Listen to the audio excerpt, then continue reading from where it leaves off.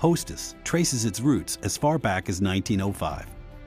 Interstate Bakeries Corporation, or IBC, was created in 1930 and would grow to become the #1 wholesale baker in the United States, with iconic brands like Hostess, Wonder Bread, and Dolly Madison, among others.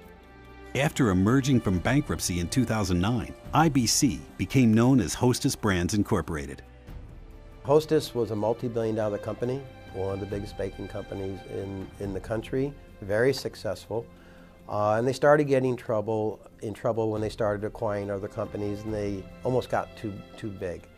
In 2004, after a failed restructuring attempt, the publicly traded IBC entered its first bankruptcy.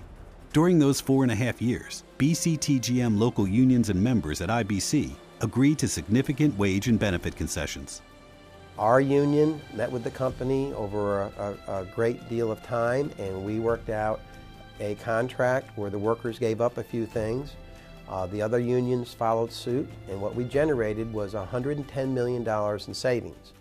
Although the concessions brought wage rates below those of national competitors, Hostess still began closing production plants and thrift stores, which resulted in a major loss of employment for its unionized workforce. In 2009, when the company emerged from bankruptcy, it was owned by private equity firms and hedge funds. The new ownership pledged to focus on modernizing its plants and trucks and invest in new technology that other baking companies were employing. But aging trucks and plant machinery were not replaced. New technology was ignored, and the company's debt continued to grow as its sales continued to decline. It's just like one empty promise after another. We gave up concessions the last time. They said they'd give it back. We're still here, taking another one. In January 2012, Hostess Brands filed for bankruptcy protection a second time. In 2012, they had new owners, 2 private equity companies and a Wall Street hedge firm, and they filed bankruptcy again. That's called Chapter 22, and they came and wanted more concessions, but unfortunately the concessions were much too much. Hostess approached its unionized workers to accept another round of concessions. Only this time, they were much worse than during the first bankruptcy, with benefit cuts totaling between 27% and 32%. They wanted to gut the entire contracts, cut the wages, cut the health insurance, take away their pensions, take away the retiree health insurance, and the retiree health insurance savings plan. There's no way that we can actually work here and afford to pay our bills. Hostess unilaterally stopped paying its pension obligations in violation of federal labor law. According to its bankruptcy filing, the firm ended up owing union pension funds almost $1 billion in pension liabilities. They also told them that they wanted to close another 10 to 12 plants, but wouldn't tell them which plants. At the same time that the negotiations were going on, the top 10 executives took huge raises for themselves. While they were sitting, bargaining with us, the CEO gave himself a 300% raise. And there's no justification for any of that. Management's demand that workers accept major concessions, including losing their pension plan, was too much for the union members to agree to. Somewhere along the line, you got to stand up, be a man, and say enough's enough. You know, I can't buckle down to every time you say we want this, we want that, or if you don't, we're going to take your job away from you. An overwhelming 92% of BCTGM members in every region of the country voted to reject the company's final proposal.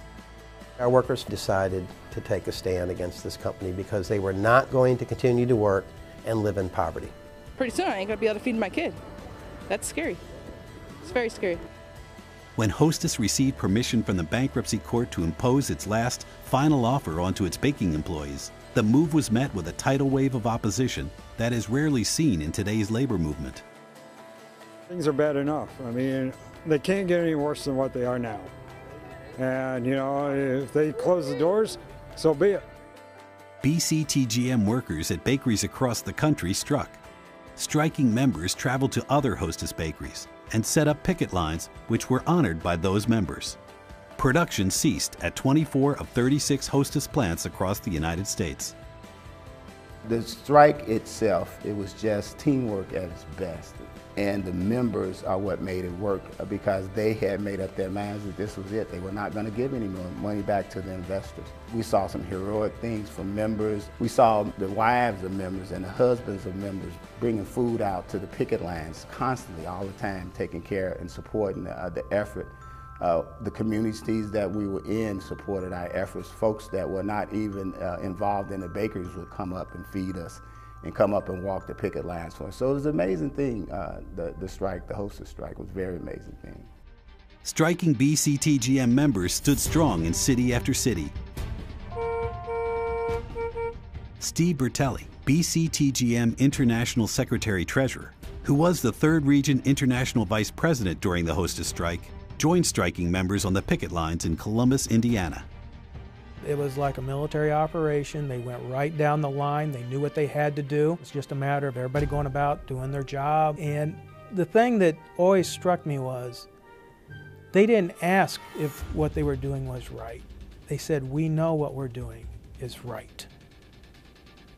It's morally right. It's the right thing to do. And they believed that to a person. It was unbelievable. They'll always be my heroes. They knew when they went out that door, the odds are they were never going to walk back in. There's not a day that doesn't go by where I don't think about the Hostess workers. The Hostess workers saved this union. They saved the jobs of tens of thousands of our members and gave them the ability to bargain for fair contracts for themselves and their families in the future. They are truly heroes in the labor movement.